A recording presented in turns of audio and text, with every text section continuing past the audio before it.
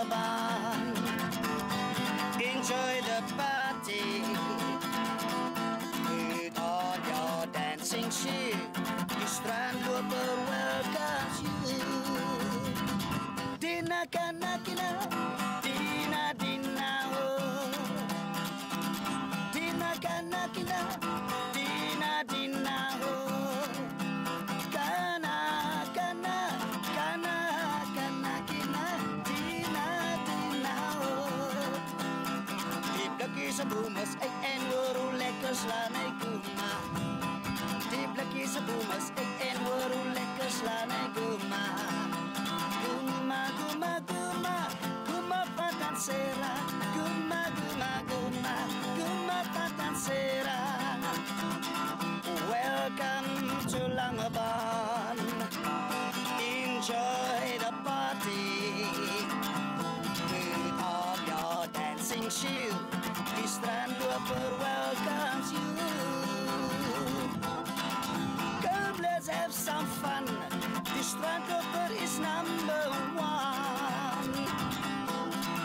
Put on your dancing shoes. Die strandloper welcomes you. Die strandlopers welcomes you.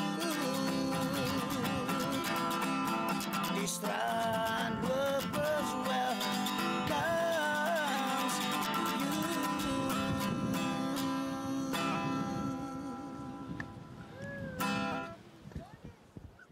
Oh my gosh, isn't that beautiful? That was Langebaan in December last year. Trevor Pistorius, thank you so much, our cameraman. And also, he compiled that particular report, put it together for us. So that was then, but this is now. And I've got the Minister of Tourism for South Africa with me, Marthinus van Shalkwyk. Look at that. Wasn't that amazing? When you look back at that, that was a year ago. Can you believe it? Yes, that was a year ago, and we're making good progress, Leanne. Behind all this government speak, it's actually quite simple. We want to grow tourism in this country. It's going so well with us from an international perspective. We want to be one of the top 20 destinations by 2020. We're well on course. We want to develop the domestic market, but there's a third very important piece of the puzzle, and that's what do we do regionally? And that is what this is all about, because we understand that if the industry grows in South Africa, it will be good for the region. If Mozambique does well, it will be good for all of us. The relationship as it stands right now, how much have we benefited from something like this Transfrontier Park? This is always mutually beneficial. And obviously many South Africans go to Mozambique, and we would like to encourage them to go to Mozambique, to explore Mozambique. There are wonderful new products on the market literally every month. But obviously South Africa also benefit.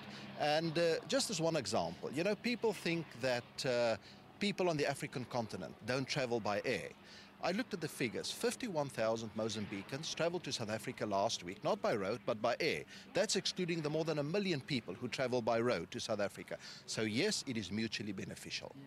No, I mean, that's incredible when you think about it. And I mean, from here, as I was speaking to David, I mean, it's 30 kilometers to Mozambique from this particular camp that we are at. So, I mean, you go, you spend the night in one of the rest camps in Mozambique, and then you're able to access the country if that's what you want to do. So, I mean, it's a relationship where you really are.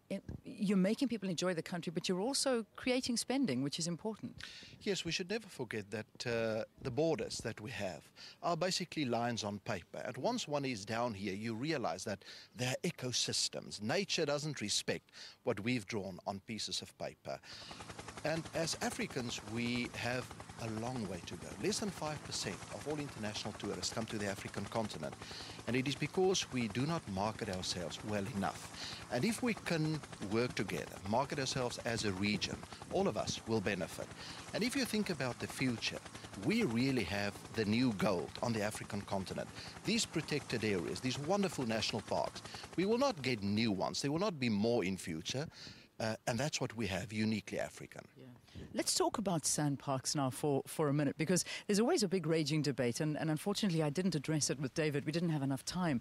But, there's always the new generation and the old generation. People want the Kruger Park to remain the rustic Kruger Park that it is. No technology, no TVs. In fact, he was telling me that it was a fight to get air conditioning into some of the rest camps because some people just wanted it to be, this is as close to nature as you can get.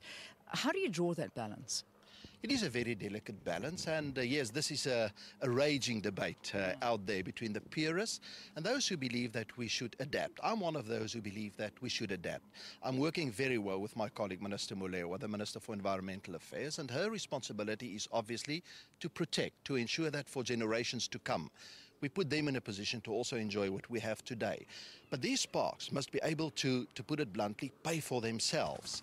And that's why we need tourism. It creates jobs. Thousands, tens of thousands of jobs for people in these local areas. These national parks are really the engine rooms of local economies. And I believe we have not nearly reached the potential. So I'm one of those who believe that we should adapt, that there should be more modern facilities in the parks, and I fully support our approach in that regard. Okay, so, I mean, that's something, if you would like to write to us, please do. I'd love to hear from you. Which are you? Are you the purist, or are you the other side? We'd love to hear. What would you like to see the face of our parks looking like? Minister, let's talk about SADC travel, because last night there was a dinner that was that South African tourism hosted for the Mozambican counterparts that came through, and we will be chatting to him a bit later on the program. And something so interesting was a visa, spoken about one visa to get into all of the SADC countries. Is that a process that is underway?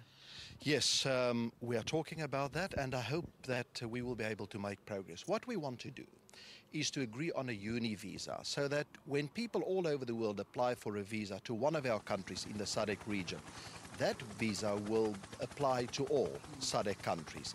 And we believe it will be hugely beneficial, because once people get here, they suddenly realize, well, I would like to go to Mozambique or to Zimbabwe or to South Africa, and suddenly they have to apply for a visa locally. That doesn't work. So that will enable, I believe, a much better interregional travel. But it's kind of like your Schengen visa when you go overseas. Yes, exactly. But obviously there's a different political dispensation there, and so that's what we need to do. But I just want to come back to your previous question. There's something that I think needs some attention when we spoke about national parks. 5 million people visit our national parks every year. 75% of them are South Africans. But when one analyzes those South Africans, it's quite an interesting picture. Because of our history, many people were excluded from the national parks, of being tourists here and visitors. And there is special attention to convince people from historically disadvantaged communities that these parks are absolutely wonderful. And in terms of day visitors, 32% of day visitors are now from previously disadvantaged communities, but still only 10% of people who stay overnight. So that is a huge challenge for all of us, and a huge market, because there are millions of people who can actually afford to come here, enjoy what we have, but still just can't get themselves to do it. So that is a good challenge for us. And I have to add to that, because when we arrived here at the Mopani camp, I was having a look at the tariff list of how much it costs to stay a night here, and the variety of prices it's massive. You can get it from a few hundred rands a night up to a couple of thousand rands a night. So, I mean, it really is catered for a wide range, because I know that there are a lot of people that say they wish they could go to the private game parks and go and do that, but there is this, and this is what it's all about, so there is, it isn't a pricing issue. That's something that I can say. I looked at it myself. Yes, sometimes one encounters the perception that it is expensive, and some people, there's this urban legend. But the fact is that from camping sites, people can stay overnight here in Kruger National Park and our parks for 40 Rand a night. Other accommodation rooms, 90 Rand per person. But then obviously it goes up to the high end of the market, 13,000 Rand per person. That's mostly for international visitors, but it covers the whole range. And I think that's something that government has decided to do, and I think it's delivering, that these parks must be accessible and affordable to our people. Fantastic. Minister, thanks for being with us, and enjoy it. This is fantastic. It's absolutely amazing to be here and to enjoy the Kruger National Park. Good to have you, the Minister of Tourism, Marthinus van Shalkwyk, on Morning.